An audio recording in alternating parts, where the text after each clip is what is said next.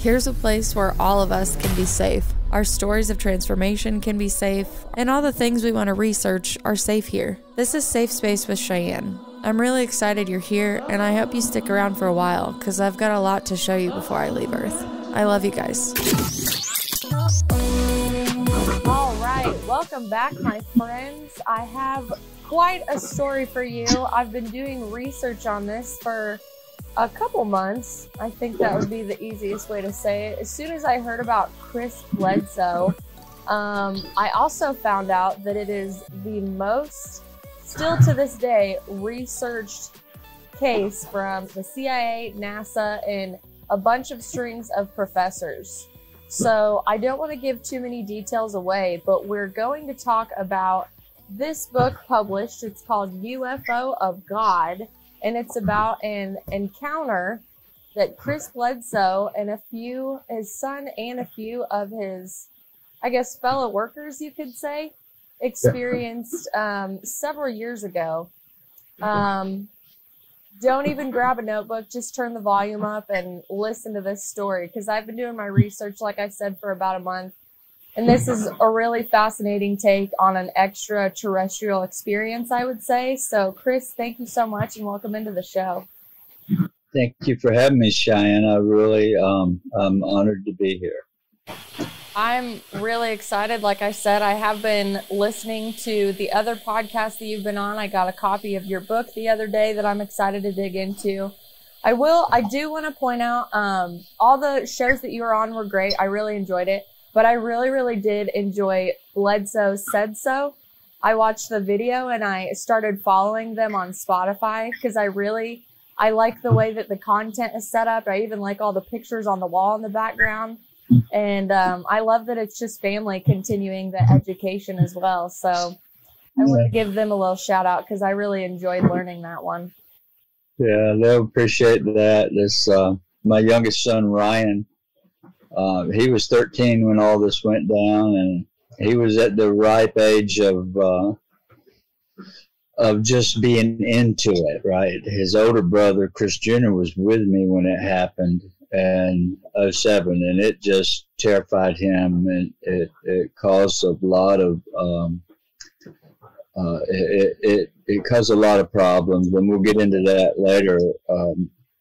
And his brother Jeremy, he was at like 15 years old and into girls in school, and it just really affected my whole family. But Ryan was that guy that was into it, right? And he was always right beside me, wanting to learn and study, and he's just continued on. Now he's be 30 years old shortly, and he's doing real well with that podcast. Well, I'm happy to hear that. It's very entertaining. I really am excited to get into the other ones. I got snippets of the other ones I was listening to, and then I had to go back to my research because I knew I was going to be talking to you soon. I was driving my daughter to daycare today, and I was really excited to come and talk to you. And I was thinking about how much courage it actually took to not only tell the story in the beginning, but continue to tell the story and then write a book later, because I did see on the other interviews how it did take a toll on your family. And I mean, obviously your mental health at the time, because your beliefs before this, like, did you believe in anything extraterrestrial of any kind? Because I know you're a deeply religious man. Yeah, in those days I was, well, still to this day, my family, I married a Pentecostal holiness girl, which is deeply religious, and we'll be married 40 years this year in June. Congratulations. Yeah, thank you. And when it all happened back then, they didn't accept it like I thought they may, you know what I mean? So it caused a tremendous stress on the family. Of course, my wife, she did the best she could be to be a mama and keep the fear and all down in our house, and kind of living in two worlds, living in the paranormal world with us. She was seeing it. After I came home, within a few days, it started appearing in the house, and she had to live in two worlds, into the Pentecostal holiness and be hear everything and try to be that normal mom and bring her children to church and then come home. And so it was quite, it's been quite the journey, I have to say. Definitely. Yeah. So where would you like to begin the story? I know if you had to give it in grave detail that it would take you about 2 to 3 hours. So I was listening today, and your subcontractors had just finished up a project. They wanted to go fishing to celebrate. So you weren't really into the fishing thing, so you started taking a walk through the woods to kind of clear your head with all the other things that were going on in your life. Yeah. And this is the day that your life changed forever. Yeah, and I'll tell you why I wasn't fishing. I'll go back just a piece from there. In 2001 is when it all started south for myself and the family. We were I was a home builder. I had been in business almost 20 years, building houses, and we were one of the biggest in town, building 100 homes a year. Around that average. And when 911 happened, it destroyed the building business. The market in our town is a VA market, Fort Bragg. And so it shut the spigot off like, no tomorrow. It just turned the switch off, no more sales. I had 72 houses under construction at that time. And so I watched my whole life's earnings because of a freak act of, this sudden thing, blowing up this building, just started draining me. And the interest rates were high then, in the 8% range on borrowed money. And so those 30,000-40,000 a month going out, not counting overhead, no sales. So I was spending $100,000 a month between overhead and everything. And along about 2 years into that, I was beginning to sell apartments and everything I could sell, short selling homes to try to get out from under this interest. And I had been dealing with IBS since I was 22 or 3 years old, 24, and it turned into what they call Crohn's disease. And it irritated that condition so bad to where I began to deteriorate, where I couldn't get out of bed. So I was at the bottom of my life, unable to work, sick beyond what dealing with life was tough. I mean, I was like in the restroom 20-25 times a day. That's what Crohn's disease is about, when it's really bad. And so I had to sell everything I had. I've lost everything I own. I'm 46, and I'm fast forwarding to 2007 now. So all that happened from 01 to 07. 04, I had a near-death experience. In the hospital, I was completely covered up from head to toe with a sheet, and I came out from under there, and I saw my wife crying, and the doctors walk in the room, and but I came back from that. So I just wanted the viewers to know where I was suffering beyond what any, it was just that bad. So my state of mind was depression, but I faked it. I hid it. I had to be a dad. I had to raise these 4 children of mine. My little girl was 9, 10 years old, 3 boys, and trying to be a husband. And so we're going to start at 2007, January the 8th, which is ironically, Elvis Presley's birthday. I'll never forget that. Because one lady called me and said, I saw it that night, and what you saw, it came over my daughter and I thought, first thing I thought was Elvis Presley's come home, because she reminded me it was his birthday. But so January the 8th, the subcontractors had traveled back out of town right after Christmas. They went to finish this project. They come home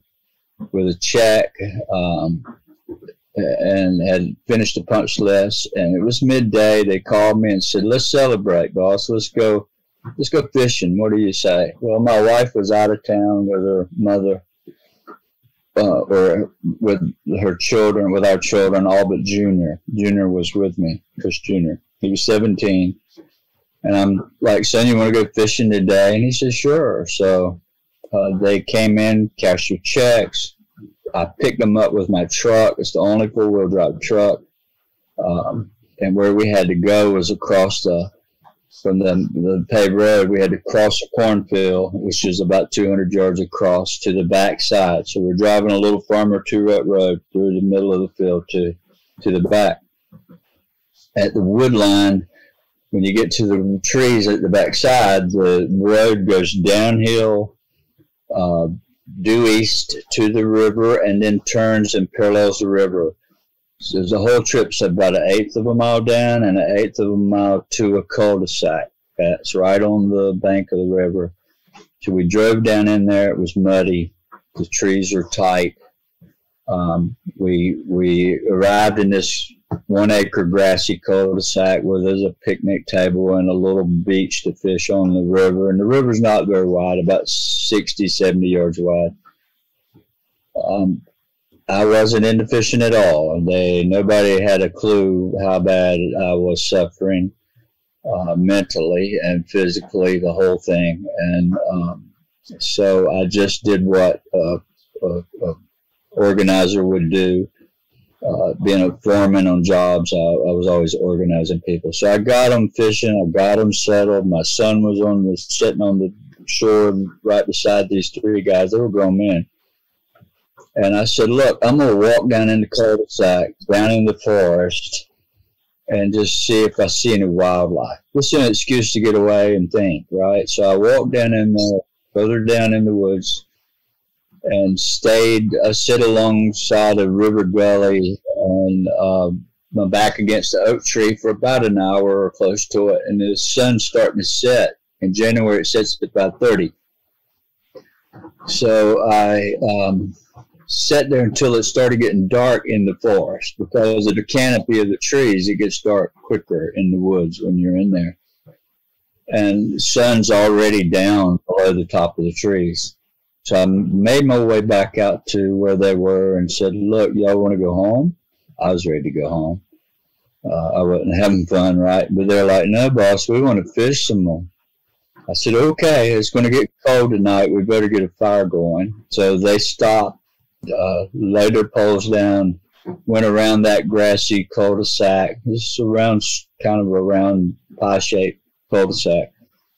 Around the edge, picking up all the dead tree limbs we could find, and it had a big stack of wood.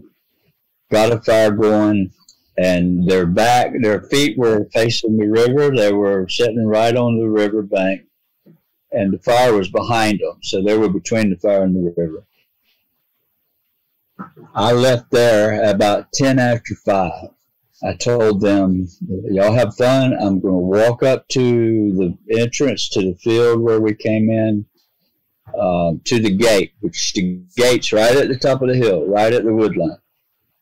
And so I left walking and made my way up, and it was kind of dark going through there, the sun setting.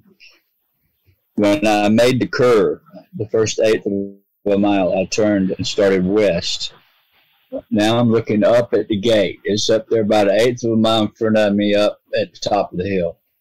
So I'm walking up this hill, and I'm having to watch every step because it's muddy and it's getting dark, and I didn't want to walk in my shoes in, a foot deep mud. So I'm jumping from, from the center between them to just kind of hopping back and forth, just making my way up. I got near the top of that hill, about 20 feet short of the hill. I began to see what I thought was the sun setting, just like you can look at it right before dark and it doesn't hurt your eyes. That big orange ball, beautiful, just something to behold. And I didn't think about it to start with. I just saw it, the top of it. I looked down and took a few more steps. And as I got 3 or 4 steps higher, I could see more of it, you know. I thought, boy, that looks strange. And I looked down and took a couple more steps. And when I got a little higher, my field of vision began to widen because I'm going with trees up either side, so I can only see up this lane, right? But when you get near the top, you can start to see wider. Well, there's another one. There's 2 setting suns, and I'm seeing just about the whole, both of them, but the bottoms were cut off from the hill, like I could not see quite the whole thing. And immediately, it scared me really bad. I mean, I'm a commercial rated pilot. I analyzed everything I knew in this, and from Fort Bragg, growing up around that, I knew it wasn't nothing from here. And I'd never thought about UFOs ever because I was so busy working, raising a family. I didn't get into that. I build 100 homes a year is like 7 days a week, you know, and then running a Remax company as well. It was just full-time work. So it scared me, Cheyenne, so bad that I dropped to my knees, and by doing that, the hills hid me. I used the hill to hide me because I was seeing the tops, and I dropped down, and I thought, Lord, what do I do? What in the world? I went through every thought in my mind, and curiosity struck, so I crawled, hands and knees, up a little higher to where I could raise up like so and peep over the top of that hill, and there they were. They were beautiful. They were about 40 to 50 foot across, round balls of fire. And the fire was swirling around them, so beautiful. And tips, the flames were shooting off like little flames shooting off of them. So were you swaying in between, wow, this is really beautiful, what the hell is going on, and like, am I going crazy? Is this really in front of me? Is that an alien? Like, I had no clue. It'd be absolute shock, right? It's not like you could remember the dialogue you were having with yourself at the time, but I'm putting myself in your shoes as you tell this story. And I'm like, I don't know what I would do if I walked up and I saw like 2 swirling energetic suns in front of me. Yeah. And I don't believe any of this stuff. I've never encountered it before. It was never a thought of mine. And like, now here it is in front of you. Like, how, like, cognitive dissonance is probably the best word I could say for it. 'Cause you're like, yeah, what am I doing? What's going on? Yeah, it was so, it was very frightening to see, and the reality setting in at the same time that, oh my God, we're not alone. There's something there that's very powerful. And so I was going through all that in my head, and I'm trying to hide. I'd peek up and I'd look down, and I'd think, you know, and run these thoughts through my head, and I'd look up and there they were. And so after a few minutes of going through all those emotions and thoughts, and I'd look and I'd hide and I would think, and then I made the decision, it's time to run. That's what I thought. You got to go from here. My son is down there behind me about a quarter mile, and I don't know what's about to happen. I'm going to him. And that's all I could think about. So after I made that decision to run, it wasn't until I actually made the move to run when I got the shock of my lifetime. This is when it hit me. I raised up one last time, and I turned. I'm already turning down the hill to run. I'm in the motion, right? I'm standing up. I made the plan. I'm going to run. So I'm facing uphill. I turn my body downhill, and I look over my shoulder one last time when I raised up to see if they were still there. And they were. And what happened at that very second, when my brain said run, a third one above me and out in front, where I could see the 2 there, and up here, a third one appeared, exactly like those 2. And it appeared so fast and shot down beside them other two that it was mind-boggling. With a split second, it's beside the other two. And at that very moment, I knew I was on their radar. I knew my hair standing up right now. Every time I think about that, I knew they saw me. I knew that they had something for me. And sheer terror set in. And so the next thing I remember is I'm running down the hill. Not really down the hill, the last 50 yards or so. I could see them standing, and the fire now is a little small. There's 3 men looking down at the fire, not saying much. And I ran up out of the dark. I was within 20 or 25 feet of them before they saw me because it's so dark down there. And I'm like, oh, you guys won't believe what I just saw. I thought 20 minutes had passed is all. First thing I hear is, where in the world have you been? And those weren't the language they were using. It was a little more explicit, right? They're like, where have you been? I said, what do you mean? I was confused. I said, what do you mean? I was just up at the hill. I hadn't been gone 20 minutes. They said, no, you've been gone all flipping night. And that wasn't the words they used. And so I couldn't compute what they were saying. You couldn't have made me believe over 20 minutes had gone. And I noticed right away Junior wasn't there. And so within a minute or two of me arriving to where they were, and there's no more wood, the fire is down to just coal's good, and Junior's not there. I'm like, where is Chris Jr.? They said, well, we took the truck, 2 of us, and took off looking for you about an hour after dark when you were gone. We've been looking for you. Somebody stayed at the fire, and Chris Jr. went back in the cul-de-sac in the woods where you had gone earlier that day. And I thought, oh my God, he's gotten in that forest, and it's huge. It goes for miles and miles of big river valleys. He's lost in there. That's all I could think. I panicked. So I ran to the back of the cul-de-sac, and I'm shouting for him. Nobody answering. Finally, I'm tearing my way into the forest. And when you get into the woods around here, it's pretty open because the canopy from the trees shade the ground and not a lot of weeds and stuff, although there are in places.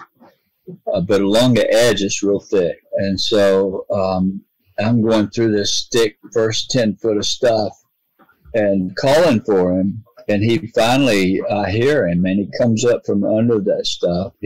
What had happened was, and when he comes up, he's crying. He's like, Daddy, where have you been? I'm like, what do you mean, where have I been? He said, you've been gone all night. I've been looking for you. And these creatures, they had me paralyzed. I couldn't move. And I'm thinking, oh my God, what is he talking about? I said, well, I've only been gone 20 minutes. He said, no, Daddy, you've been gone all night.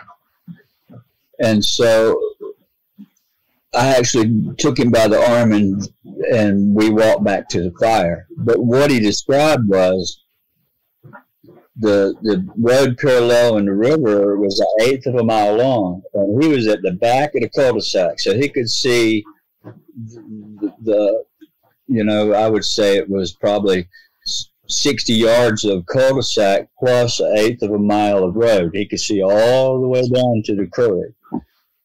And 2 red orbs crossed the path way down there while he was back there calling for me. And he saw him go across the road. And he ran back to the fire to tell him, I just saw 2 balls of light. And they're like, don't be messing with us, Junior. They were telling him that, and they didn't listen to him real well. So he goes back to where he was, still looking for Dad.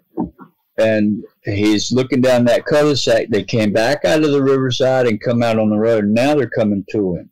They're floating down the road that whole over 1/8 of a mile towards him. And so the fire was between him and them on the bank on the right, but he just didn't want to go towards them because they were coming at him. He didn't want to, he just hid. He started hiding. he squatted down, and they got closer and closer and closer. And by the time they got within 20 feet of him or less, he had backed himself and was laying flat on the ground and backed himself under that thick shrubbery around the edge of that cul-de-sac. They saw him. They knew he was there the whole time. One of them was always looking at him. He couldn't yell. He couldn't scream. He couldn't move. He felt paralyzed. So it was a pure nightmare for him. And the whole time they were there, he described one of them picking up sticks and bottles and cans and looking at them and throwing them back on the ground. What did they look like? Weren't they like about 3 or 4 feet tall with like red eyes? Yeah, 3 feet tall. He described them. I saw the same beings. They were about 3 feet tall. They were glowing. And they could adjust their brightness, just like a dimmer on a ceiling fan. You can turn the light or a light.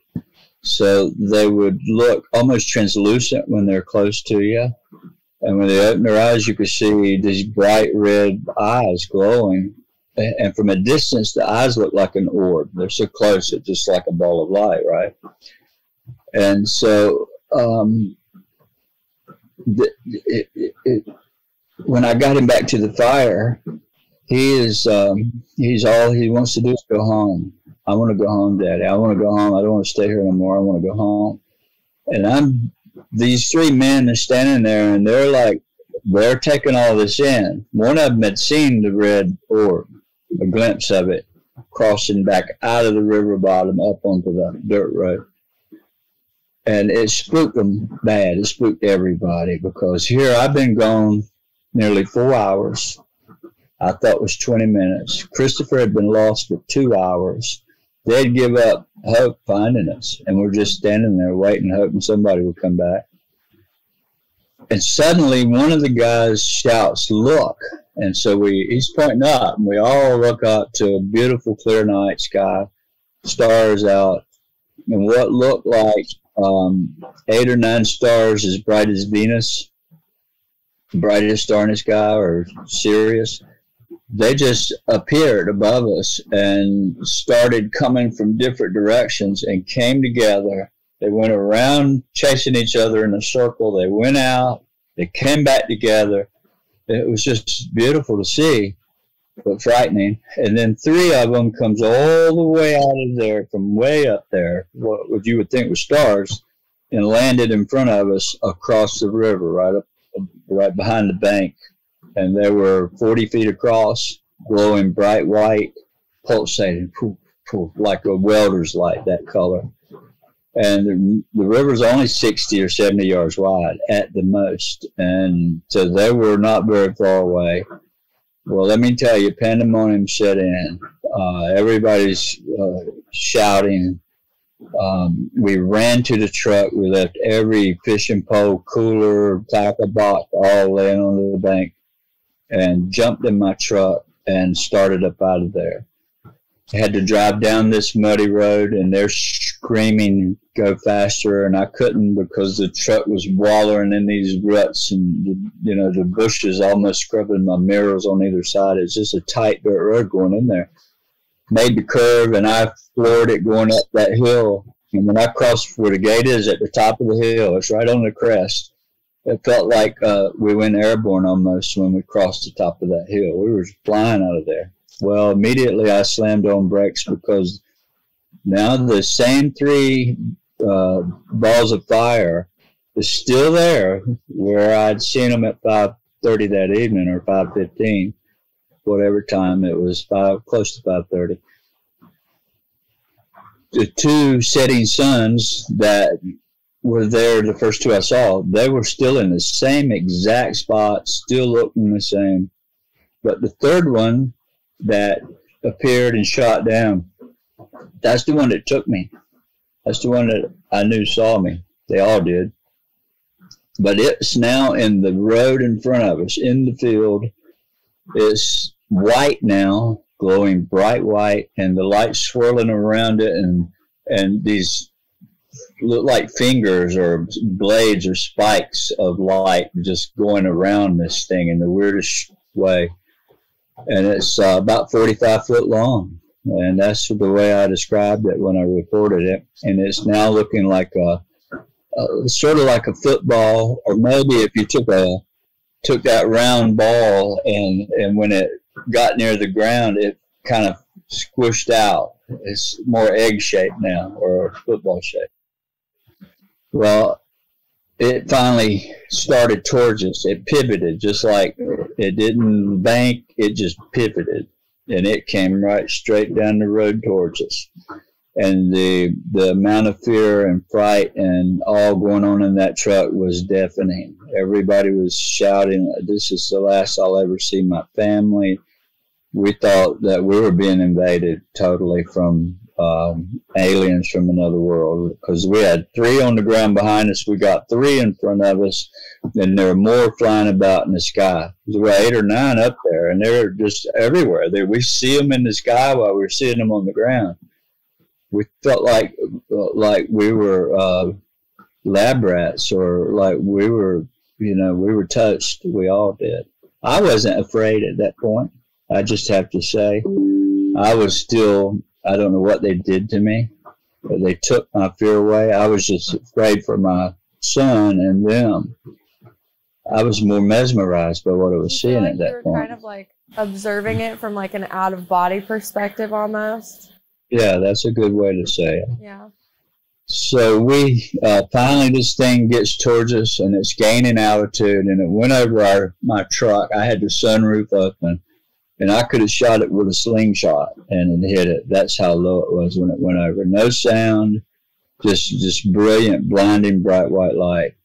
And we took off and floored it out of there, and there became a fight in the truck. Who was going to go home first? I mean, it was really something to behold. And there were about 3. The one that won out, it was about 6 miles away. I had to take him home first and turn around and come back 3 miles to drop the other 2 off, because they lived next door to one another. So that was quite an episode. And that's only just a hint of really what happened down there. There's a whole lot more to it, more detail. And on the ride to their house that night, you'll see this in the book. I had a tragic incident that happened to me in 1982. I lost my wife. I found her. She had a car wreck, and we were married 11 months and 28 days. And I happened to ride up and see a car laying on its side, and I had no clue who it was. But anyhow, I found her by stopping to see if anybody was okay. Had the shock of my life. It was my first wife. We've been married less than a year, like in 2 days. Well, the reason I said this story is because I had suffered with PTSD over that all my life. I could never get away from how terrible that was, and seeing this young 19-year-old girl mangled up and died in my arms.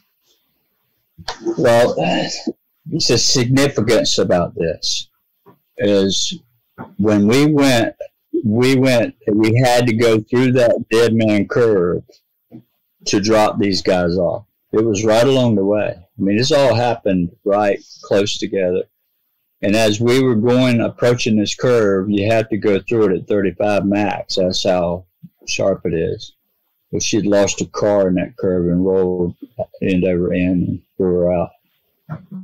And but there was this object hovering right over that very spot, and I hit the brakes, and I wanted to stop and get out, and they weren't having none of that. These guys in the truck were fighting me with every breath they had to not stop, and I'm like, but I got to stop. They didn't know why. But this thing spoke to me when I went through that curve and said, you don't worry anymore. You don't have to suffer over this anymore. She's okay. And it's not your fault. I had blamed myself for it. But anyhow, that's in the book. And I don't want to give too much of it away. That's a tragic story. Yeah. So, that really is. uh, that's, people want to know, why is it a spiritual experience for you? Why did it turn into such a this type of experience? Well, it's always been that way, because suffering from Crohn's disease, I never had it again after that night. They not only took that away from me, they gave me peace of mind over that loss that I'd had years and years earlier, that I'd dealt with for most of my adult life. So we drop the guys off, we get home, and Christopher is panicked. He's running through the house, going to every room, closing the doors, turning the lights on. Had all the outside floodlights on. He even closed the bathroom with no windows in it. He'd turn the light on and lock the door. So he had the whole house locked down and all the lights on. And he comes, I'm in my study looking at the TV trying to find this invasion that's happening. We're still believing invasion's going on. And so he gets to my study after battening the house down and he said, "Have you seen anything, Dad?" I said, "No, it's just the weirdest thing. It's like there's nothing." And suddenly, living in the country next to my dad's house, we lived on 6 acres of land, and he had a head of woods behind his house, not far back there. And back in the forest, he had a dog kennel. Still there. He raised dogs. Before I was born, he raised dogs, and hundreds of them. He had 100 at a time, at times, but usually about 30. That night, there were 15 hound dogs in that kennel, and suddenly they all go to barking, like the scary bark, like I see something, but I don't know what it is. No, and we'd heard this noise go over. I thought it was a helicopter because Fort Bragg, I knew the way it come. It come from the direction of Fort Bragg, and the direction it was going was straight to the river, which was only a couple miles away. So he, when these dogs started barking, they were so loud you could hear it from a mile away. A hound dog's got a very loud mouth, and you take 15 of them, and it was like the scary sound. They were, they were afraid. And so Christopher and I began our hair standing up, like, what in the world? And the only thing I could think of was not UFO anymore, was, oh my Lord, my dad's got a pretty big garage right by the dog kennel. And I just envisioned somebody's breaking in that shop, because we had to move. We lost our home and we moved to Dad's, and all our furniture and boats and equipment, tools and all's in that shop. So I'm envisioning somebody's breaking in this shop and they're taking mine and Dad's stuff. So I said, Junior, we got to go see somebody's got to be breaking in the shop. And he said, no, Daddy, don't go out there. Please don't open that door. And so I talked him into go in with me. I said, look, you can stay here. You're not leaving me, he said. I said, well, I'm going to see who's getting in this shop. The dog, we got a 110-pound Chesapeake Bay Retriever, and she's standing on the back steps, the back door, and she's barking every breath. We were looking out the window at her, and her hair is bristled all up. All this loud noise, it was just, it elevated our everything. So finally, I opened the door. Christopher had me by the back of the shirt. And the minute I opened that door, Rosie looked up at us and took off toward the dog kennel. She went out there about 40 feet and stopped and looked back to see if we were coming. I said, Christopher, we don't need a flashlight. We know where we're going. We'll sneak down that road using the dark to hide us and just see who's might be in that shop. And I'll put Rosie on them. She would attack if I told her to, because I've trained dogs all my life. And so he had me by the shirt, and we went off behind Rosie. And we had to go down through our backyard and go through a path through the woods to the kennel. Well, by the time we got to the kennel, there she is with these other 15 hounds. And instead of looking at the shop, which was curious to me, they were looking behind the kennel into the forest. And I thought, this is weird. It can't be a person. Maybe it's a bear. We have bear around, right? I used to be a big bear hunter. I'm in the Boone and Crockett record book for that. Shooting one of the largest black bear in North Carolina. And to this day, I don't hunt anymore, by the way. I don't want people to think I was transformed by this whole thing. I don't even hurt a bug anymore. I pick them up and stick them outside instead of squishing them. If it runs from me, I don't want to hurt it. I don't want to die. And it's not my right to hurt it. So I didn't used to think that way, right? So I took... We were standing there next to Rosie. She is pointing dead in that forest. She's not looking at me. Her hair is standing up. All these hounds are 5 to 10 foot from us. They're barking every breath. So I said, Christopher, I'm going to send her in the woods on whatever's in there. And we're going to run back the way we came, down this path to the grass, backyard. And we're going to go back to the back of the property. And that's to where it's going to go out. It ain't coming our way. She's going to push it out in that direction. So we made the plan, and I took off running hard as I could run. After I sent her in, I bumped her on the rear with my foot and said, get them, girl. And she took off. Jumped right in the thick bushes and barking every breath. Junior and I'm running hard as we can. We get to the grass, and it's now frost on the ground. So I slipped as I'm almost fell. I had to make a left turn to go back to the back. We had a plan to run up to this big oak tree and hide behind it and just watch whatever comes out across our property. But Christopher turned loose at me when I made that left. And because I slipped on the frost, I thought it was because he just pulled a loose from me. Didn't know it, but he had all he could stand. He didn't want no more of that. And he ran back to the house and went inside and was looking out the back door. I didn't know that, though. I ran all the way to the back, about 100 yards back there to the tree, this big oak tree, and run up against it and stop myself against that tree in a full run. I was just trying to be, I'm panting. So I'm trying to hide my breath, right? I'm trying to keep quiet, and it's hard to breathe so heavy and not make a noise because I'm hearing the dogs coming. I'm in front of this dog. I cut her off, and it's coming toward me, barking every breath. Not counting the 15 hounds barking. So it was exciting. I just have to tell you. Madness, especially the horror movie scene when you're trying to hold your breath because something's coming for you. Yeah, it was like that. So I stopped myself against this tree. And I turned and looked back to see if Christopher was coming. I just knew he was behind me. Well, when I did that, I had the shock of my life. There behind me, undoubtedly this thing chased me back there, and I didn't know it. Was standing within 4 feet. I could have leaned forward and touched it. And there was this 3 foot tall, same entity Junior talked about, 3.5 feet maybe. It looked like it had a glass outer covering. It was so shiny. It was brilliant and gleaming. And it was glowing the color of the moon, that soft glow, white. But it was shiny. The outer appearance was like gleaming, almost like gold or some polished stone would have gleamed. And underneath that glow, it was so bright, I could see what looked like a triangle on its chest right there. And that was very important, a piece of information when I reported that.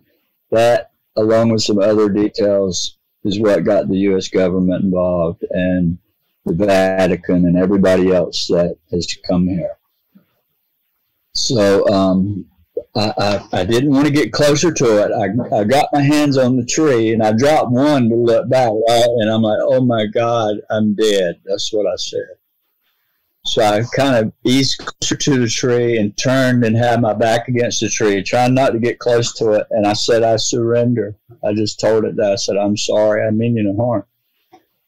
And I heard this voice. It was like thunder almost, this ring in my head, and it said, you don't understand.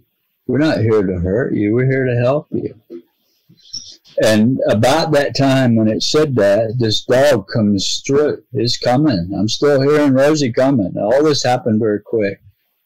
And as soon as she broke out of the bushes, this being just completely vanished in front of me. And so I ran or trotted. I didn't really run. I'm trying to get my energy back because it all left me, everything. I was almost shot myself.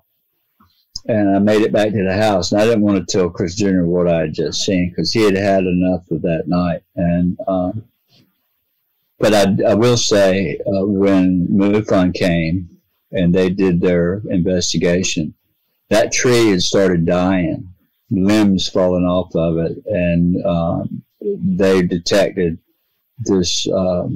They had evidence that they found and sent it off, and it came back a very unusual evidence, and so that was never presented. A friend of mine named Norm Gagnon, he was a STAR team investigator. He had the information, but they wouldn't let him use it. That was his job. So that was basically, there's a lot more. We didn't end up staying there that night. We left and slept in the middle of a big hayfield in the trot with it running so I could see every direction that night. Well, I can't blame you for that after that experience. I do have a few questions. So when you go to report an extraterrestrial experience, who did you first report it to then eventually get like the CIA and NASA involved? Well, keep in mind, when I came home, my wife wasn't home. She didn't get home till Friday that week with the kids. And when I started telling this, and I'm not feeling sick anymore, right? Mm-hmm. Well, it terrified her and the rest of my children so bad, and they were so little. I didn't think about all that. I just had to tell it. And, well, I got shut down real quick. Mom trying to keep, some kind of sanity in the house. And I was mad at her. I didn't realize what she was doing. But anyhow, she was doing the right thing. And suddenly the whole church community starts coming to my house, sprinkling holy water on my property, walking and praying around. They just knew the devil himself had appeared in front of me. And I was asked to never speak about it again if I wanted to continue going to church, which nobody was going to tell me that I wasn't going to talk about this. What happened, I had to tell it. But I listened to him for the first 10 months. Again? I said, especially since you were, like, your Crohn's disease was healed from this experience, and they're like, no, don't talk about it. Right, yeah. They didn't understand, and to this day, a lot of the churches don't get it. They've been told it's demonic, and they have no clue. They just hear some guy hand it down. I mean, it's not in the Bible.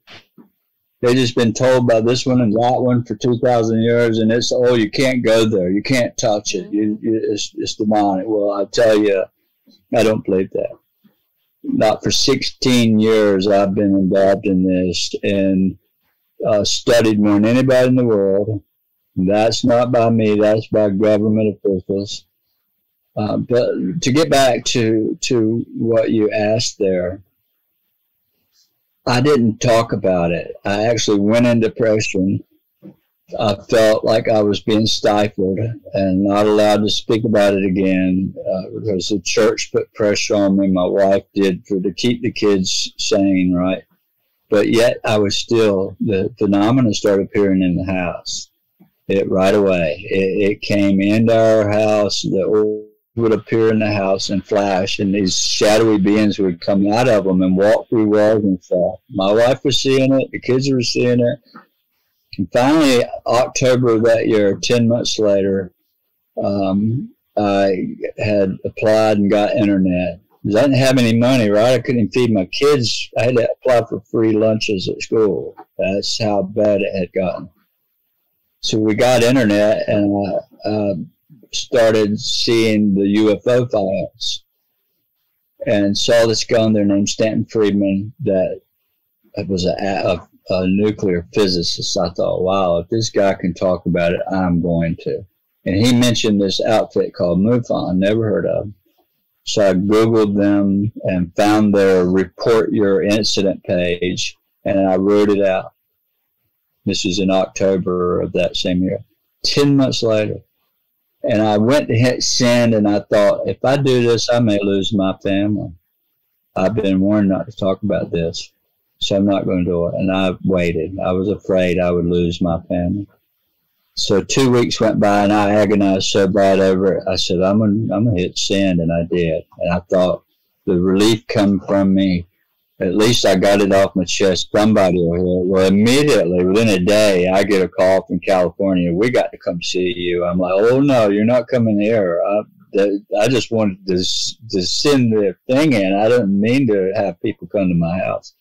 That would be bad. So I told them no. That was in October. Come January, they sent me a letter and saying, I guess since you don't want to talk about it, we're going to close your case. And that hit me pretty hard. I said, no, I got to talk. I got to speak to somebody. This is going to kill me. I can't sleep. I'm having nightmares. My brain hurts. I fall asleep. I would pass out if somebody asked me any details, because whatever they did to me caused this tremendous pain and headache, and I would actually pass out. So they came in February or March, late February, early March. And by June, they had convinced me to do a Discovery Channel show. We're going to vindicate you. This will be great. Maybe your neighborhood and your community and your church will understand, you know, this is vindication. We're going to tell them you really did see this. Well, that was the biggest mistake I had made. And they actually they did a hit piece on me and tried to make me look like a liar. And I have evidence, proof of that. And but what happened was, to answer your question, when I reported it, when it went in the database, the government knew about it immediately. Did you report the triangle thing too in your report? Only on the chest of the being, yeah. Right? I included that. Okay. I drew it. Chris Jr. drew it too. And so when I reported it, it got the attention of CIA and NASA and everyone. So by June of or July that year of 2008, Ryan from Bledsoe Said So calls me. He's at home. He's just 14 years old. Dad, there's this giant of a man here from NASA. He wants to meet you. And we were definitely afraid of government at that time, because the MUFON gang came in and warned us, the men in black will kill you. They'll get you. You stay away from government. They're dangerous. So we were programmed with all that stuff from this UFO crowd right away. And so my family was afraid. NASA's coming. Oh, my God, the men in black's coming. It was on the television back then. You know, that was when the movies come out.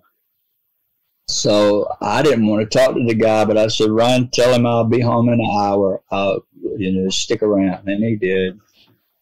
And he's like, we want to talk about that little being with the triangle on his chest. Tell us more about that. And that turned into a 11-year friendship with one of the oldest ranking guys at NASA. He was there in 1956 before it was NASA. And he ended up, my children loved him. For the first couple of years, we were afraid of him until we started having more government folks coming. And we finally realized, Cheyenne, that it was the people. It was the UFO world. It was the community. It was the churches. It was everybody that was giving us a problem, but it was not the government people that was giving us the problem. They were the ones trying to help the family understand what happened. It was that guy from NASA that went to my dad's house next door, knocked on his door without me knowing, and flipped his badges out and said, Lord, you got to believe your son.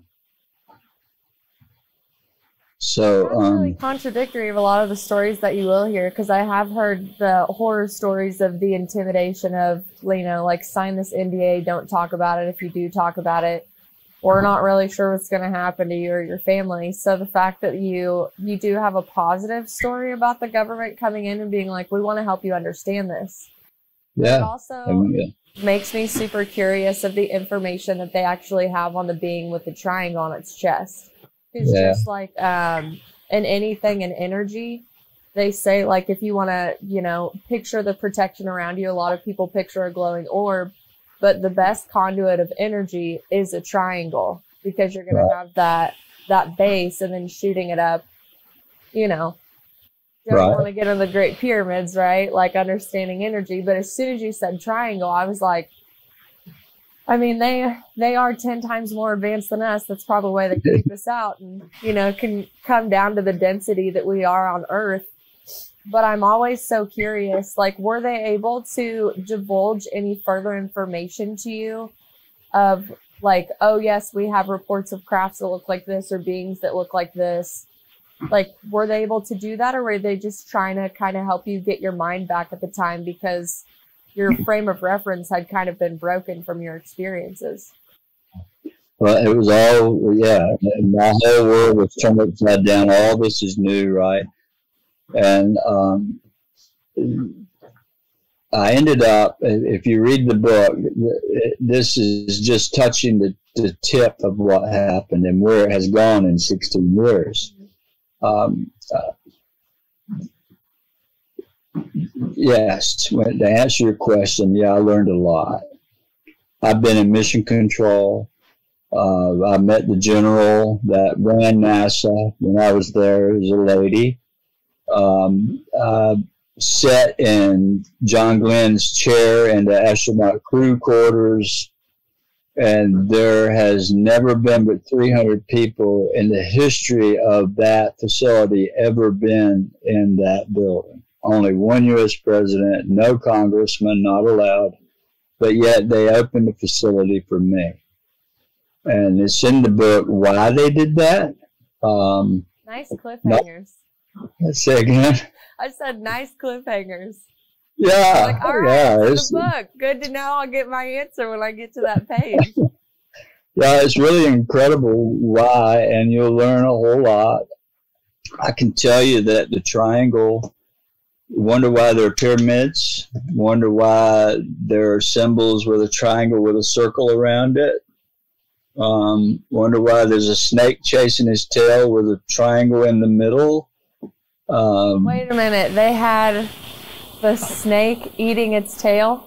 What is that called? Well, I'm just saying, wonder why you see these symbols that people wear on the lapel of a snake. Like in the triangle being. I'm like, holy crap, that is a very ancient symbol. Well, all that coincides with this being and this triangle on his chest. Because he told me, I asked the beings never quit coming. Last night I took 34 videos. 34. The night before, 39. The night before, over 40. And one of the ladies that's in the book, her name is Sharon. You'll read about her. A miracle happened with her. And she came. She came last night, her and her best friend. And the 34 videos we took last night, 2 were in the air. So 32 of them were ground level orbs around us. They're not just in the air. They come out of the forest. Yeah, I had to throw that in there. So it's an ongoing thing. That's why the government has, I've worked with them pretty much, many different agencies. Let's not say the agency, although they sent people here, but individuals from different agencies, representatives from many, many places. They're still coming, even greater, and it'll come public this year. There's, let's just say, come June, July this year through August, I think everybody will get a new understanding by television a lot more about this and about what's going on here with me and my family and my children. You'll get to see it live, filming of it. I can't say anymore, but disclosure is fastly approaching. There's no going back, and it's just the beginning of what's taking place as far as studying this phenomena. It's just going to get better, and it's exciting. I don't claim to know the answers at all, although it's always been a spiritual thing, even though it scared the daylight out of me. To begin with, it turned into a spiritual experience. You know, I was praying, Lord, help me. And that's where I was when I was on the river. I'm crying out to God, help me. I can't feed my children. I can't work. I'm sick. What do I do? And that's when they came, when I was at the lowest point in my life. And they still come. They're still here. I have a conversation with them. I go out and I ask for them to come, and here they come. And we videoed it. I've got 2,100 videos taken. I checked this morning right at that. It's actually 2,086 I've taken in the last less than 2 years. That's a lot. And not all by myself. A lot of people, government witnesses, scientists, academics. You'll even see academics appear this summer talking about their experiences with me. So it's really exciting where it's going to go. Did I read somewhere that you acquired healing gifts after your experience? Well, I don't like to say I have acquired it or I have anything. Like, you have magical powers by any means, but I always believe we're all conduits for the divine, right? Like, we're all channels to be worked through. So after your disease was miraculously healed, were you able in any facet of your life to be able to, you know, kind of channel that divinity healing powers onto any other experiences? You don't have to go into detail. I was just making sure I read that correctly, that you had experienced basically heightened clairsenses after the experiences that you had. Well, I'll leave a little cliffhanger in the book. You will. Let's just say word got around because of and the only way I found out was I had a Labrador retriever. Her name was Nellie, and somehow or another she had gotten injured, and a gash across the side of her neck was about 2 inches long and very deep, and she was bleeding to death. Blood was shooting out of her neck everywhere. There happened to be a researcher there that day when it happened. She bled all over his legs when she walked by, and she ran in the house, and I tackled her on the floor. I had to run and get her. When I saw her bleeding, and she was laying beside us, straight up blood everywhere. And when I brought her out of the house, blood's greasy on my laminate floor. It's real greasy, like, you know, so I'm slipping and sliding. I get her out and I lay her on the concrete. All these witnesses there. And I knew she was going to die. I just knew it. There wasn't no dog veterinarian within miles. I couldn't get her nowhere close quick enough to save her. And I had my hand pressed on her neck and blood coming up through my fingers, and I put pressure. And I looked up at everybody and said, oh my God, what do I do? And everybody's like, you know, there's 6, 8 people there. It's in the book. And I just raised my head to the sky and said, Lord, help me. And immediately it disappeared in front of everybody. And that sent ripples through Washington. And it led to me being called by people that you'll read about to downtown Washington, to one of the elite families of Washington. In fact, I made reservations yesterday to go there, back up there to spend a couple of days with he and his mom, and My friend Jim Semivan, that's in the book, he wrote the foreword.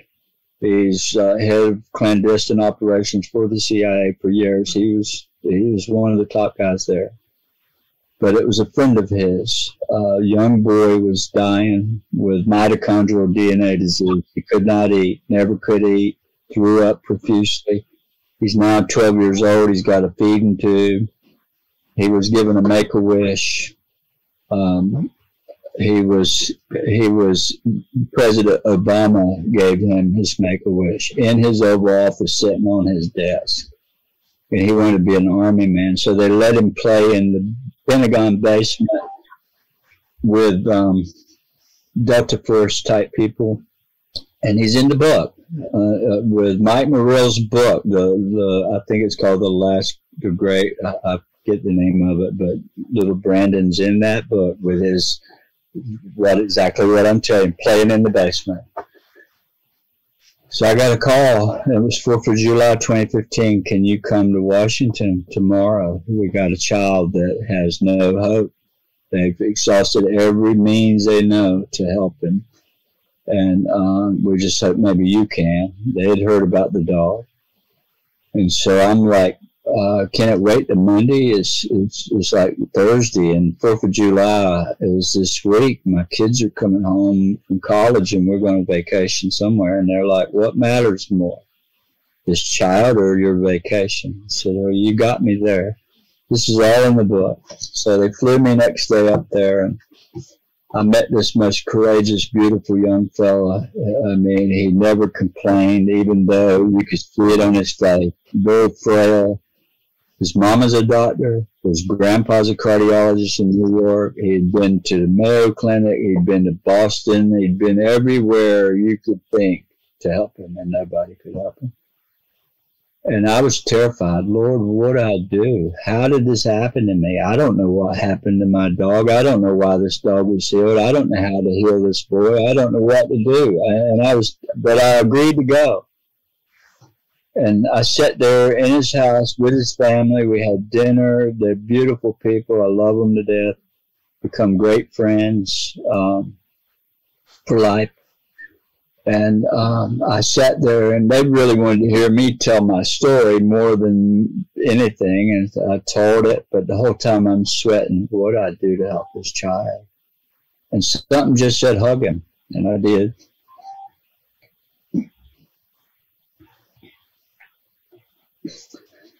And he's a junior in college now, starting.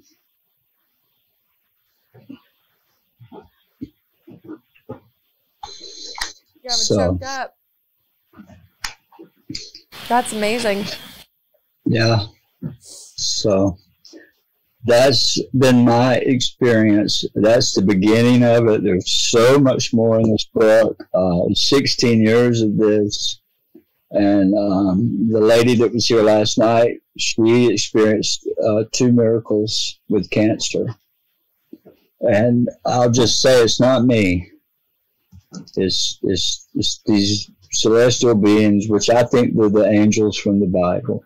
I haven't seen an alien, what I would call an alien. I haven't seen flying saucers and all that. It's always been balls of fire, balls of light. I have video of orbs appearing and flashing, and out steps this glowing light being 6 foot from me. I have it on video.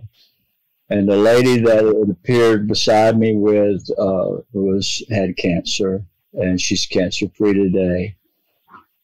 So yeah, this is why the book is titled like it is, because it's been. I love the cover.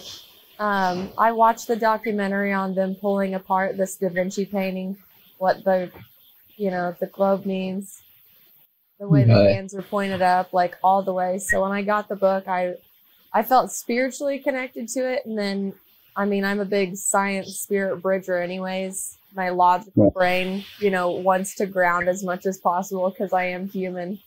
And usually if I don't understand it, I just give the rest over to faith, right? But like I said in the beginning, I think it takes a tremendous amount of courage to come forward about any experience that we have that goes against the like status quo, the norm, you know, even the Bible, so to speak. So my heart goes out to you and your family for continuing to fight for the direct experience that you had, because I think we all have a right and a freedom to speak about what we're experiencing, even if you don't believe it. You know, I'm pretty open-minded, and I'll believe anything that anyone tells me, because I'm not here to judge anybody's story by any means. But yeah, I mean, it's just another one of those stories that I hear that just kind of shakes me up, and just, it does remind you, like, we aren't alone, but we have been kind of trained and limited in a sense of what it would be like if something extraterrestrial ever did come to us. Extraterrestrial, angelic, celestial, you know, whatever word we'd like to use. But it's all words, right? Yeah, same words, definitely. Do you plan on writing any more books after this, continuing on the journey? Well, you know, I would say maybe at some point, but right now, all I can do is, it's been like the biggest job I think I've ever had to get to where I'm at this point. And we're just now starting to translate this book into Spanish, which hopefully by summertime we get it to the editor to format. And so I'm still so deep into this book and all. I haven't even really contemplated going there yet, but I'm sure we may pick up at some point where it all stopped and go forward. But I don't know yet. I just, it's all I can do for. It's like I've got 6 podcasts between yesterday and Monday, and it was just every day. And you know, I'm traveling out of state next week for filming. We'll be doing some filming for 2 days of next week, and I'll probably be in Mexico by June, July. So I've got a big plate you got a big old tour ahead of you. Well, I couldn't be happier for you, even though the circumstances were quite scary and miraculous at the same time. But your chronic illness. My computer just said. There we go. My battery was saying running low and it had plugged in, but yeah, I don't want to lose you. We're getting ready to wrap up my goodbye with you. Like I said, I know it was scary and miraculous. I really enjoy you coming on and telling your story and being so transparent and bold with all the details that you brought. Thank you again for the book. I look so forward to reading it and keeping up with your journey, and definitely checking out more Bledsoe Said So. Yeah. So beautiful. I really just wish you all the best of luck in everything that you're doing, because like I said, I think it's courageous to talk about this. And I mean, there's been so many UFO sightings lately, right? Like just everyday people. I remember a news report came out the other day where they like caught even like pictures of the Aurora Borealis, like from photographs in the Midwest. So there's something definitely coming. The disclosure you said is coming. My heart goes out to people that don't want to break the tunnel vision that they have in, and understand that there has to be more out there. And yeah, I mean, I can't thank you enough for coming on and sharing your story. It's powerful, and I'm just so grateful I got to meet you. Yeah, same here. And look, I'd be glad to come back on your show. You want to have me on? You know how to catch me. Just send me a note, and I'll share my email and all with you here in a little while. You can just call me direct or whatever. But I appreciate you. I appreciate this interview has been great, enjoyable. Not all have been right, because sometimes I'm left trying to talk with no direction, but it's not been that case here. And so, well, I'm happy to hear that. I want it to feel just like a conversation amongst friends. Like I'm learning from you, and if you pick something up from me, that's super cool too. Yeah, absolutely. But well, before we get off here, I do like to end my episodes with music. So I have about a 20-second clip from a Goose concert I did back in November. I don't know if you're going to hear it on your side. So if you just give me a minute to play this sweet little clip of one of my favorite bands for the audience, and then I'll grab that email when we're off the record. So now all of Spotify and YouTube has your contact information. Also, let me say this. If you're interested in the book, you can get it two ways. You can get it off of Amazon, or you can go to my website. My website is UFOofgod.com. I got lucky and got the same .com as my book title. Very nice. Yeah, but on there you will see we're building this website. It has a link to Amazon there, but it also has testimonies from government witnesses and friends and academics and a lot of other interactive stuff we're going to put on there. Before we're just slowly building it, but it's a great. You can find my social media, Facebook, Instagram. On Instagram, I post videos. Like I said, I have thousands, but I put about 50 on there, just different ones for people to see. And we're going to be releasing more on there as time comes. I'm glad to keep up with you. I'll be adding you to all of my stuff. And my listeners know, if you go to the description box on YouTube, Spotify, Apple, Google, wherever you're listening to us, all you got to do is hit the description. You'll have Chris's story. You will have links to all of his social media that he just recommended, his website to see the testimonials, and definitely the Amazon link to buy your copy of UFO of God. So yeah. Thanks again. And yes, you are more than welcome to come back on my show anytime. I'll be happy to reach out and check on you. And then when you want to come back on, tell me about all your trips and all your adventures. I love follow-up stories and just continuing to learn and hear about everybody's journeys. Beautiful. I appreciate you, Cheyenne. I appreciate you too. And to all my friends out there still listening to us, Vitality Exposed is going to bring us Goose. It's a little clip of Undecided. About 20 seconds. I didn't get a lot because I had to turn the volume down and scream my head off to this. So here's a little bit of guitar for y'all. We'll see you on the